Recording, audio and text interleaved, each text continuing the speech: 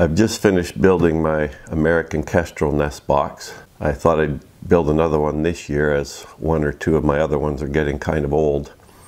The American Kestrel is a small falcon in North America that nests in hollow trees or nest boxes. It's the only falcon that we have that does that. So it's kind of neat to have a hawk in one of your birdhouses. This, as you can see, is a fairly large birdhouse. It's modeled after a design that's common on the internet, and I'll show that design at the end of the video along with one other one. They're about the simplest designs, I guess, that you can get. This one I modified a little bit. So the basic idea behind that general design is that you can do this box out of one piece of 1 by 10 by 8 foot long pine. So that's the nice thing, you just get one piece of that wood and you can build the whole box and have a little section left over. The only modification I made to that plan is instead of putting the front here on top of the sides and the sides on top of the back, I've actually put the back and the front in between the sides. The reason I did that is the original plan has a hinge on the roof to open it, to clean it out. And because you mount these houses at quite a height to begin with, 10 feet or more, it's hard to sometimes get up high enough to open the roof. So I've made this design with a hinging front so I can open it, 2 or 3 feet lower on the ladder, which is significant when you're at those heights. The roof, I've also made a few adjustments because I had the back extending up like the original plan beyond the roof. I actually cut the roof board with a couple notches here, or I just cut a section out of the middle that would wrap around the back. Ideally, if I was planning to do this version originally, I would have just cut the back off at this level and had the top go beyond it a little bit. So in this plan, the backboard here is 26 inches long. The sides are 17 inches tall at the back and 15 inches tall at the front. The front board is just the standard width of the 1 by 10 board, which is actually about 9 1/4. And then it's 15 inches tall too. I left a little bit of a gap up here just to allow a bit of extra wind flow. The hole is important. That needs to be 3 inches wide. And then I use a little round file to smooth out the inside and outside edges of the hole just so that it's not a sharp edge. Inside the front, I always make these grooves, whether it's this house or my bluebird houses. I cut grooves across the inside just to enable the young to grip on with their claws, because this wood is smooth wood. It's been planed on both sides. Just enables them, if they need to, grab onto the sides to get up to the hole to feed when they get older. You'll see the bottom too, I've got 5 holes. It doesn't have to be 5 holes, but I put 5 holes in this one, and then the corners I've cut off a little bit. This is just to allow for any drainage that might be needed if there was ever a large rainfall that happened to get in the main hole. So as this box's plan shows now, you would mount it with screws through the bottom and top onto a pole or the side of a building. You don't really want to put it on a tree because predators like weasels and raccoons can more readily go up trees and get into boxes.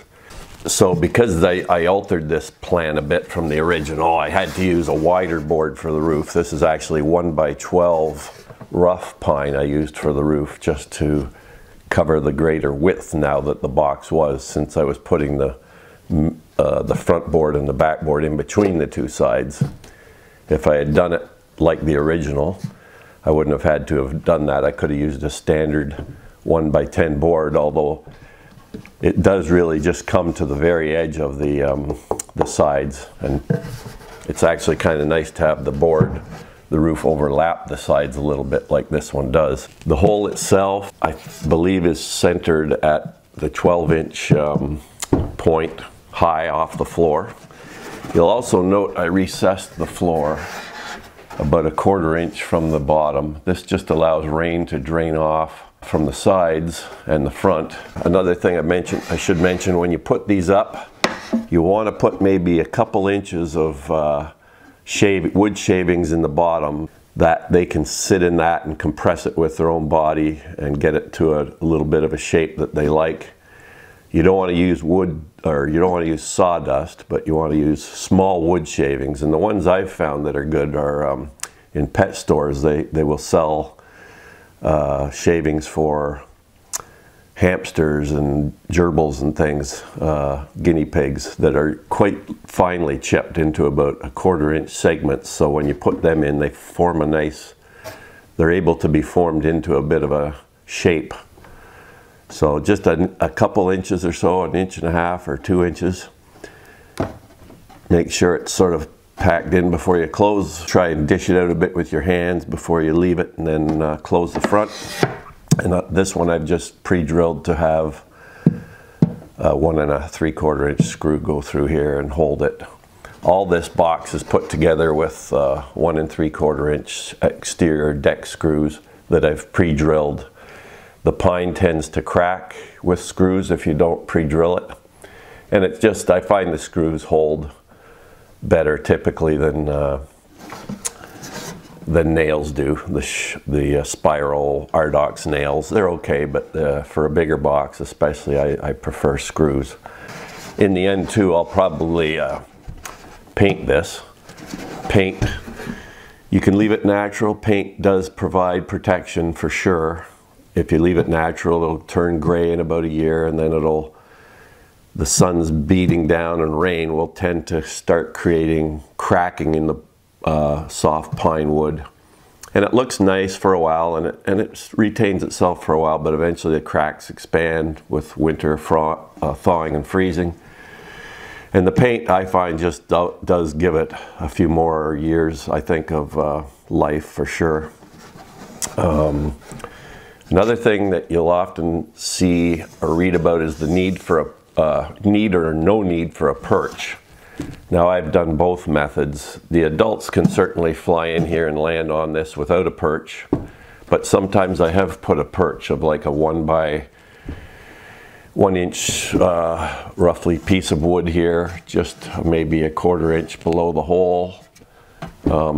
And then I've had it extended out the side by about 1.5 feet, and actually the birds seem to like that quite a bit. You'll have the adult, one of the adults will go in and the other one often perches there just as a, just for something to do. They seem to like to be there. So, whereas some people argue that a perch might enable predators to get in, I don't really think that's a big issue if you're already putting it on the side of a building or on a good pole. And I do find that the kestrels seem to like perching out on that side perch. So hope you'll enjoy trying to make your own kestrel nest box. I should have said too, the kestrels are typically found in open farmland country, usually where it's not completely agricultural, but where there's hay fields and lots of nice natural fields around. So if you have land like that, or if you have relatives or friends that have land like that, maybe you can find a place to put up your kestrel nest box. You're not likely going to get them right in the middle of a town or a city, so you do have to have that rural setting pretty well to have a better chance at getting them. Anyhow, hope you enjoyed that and have some luck trying to build your own box.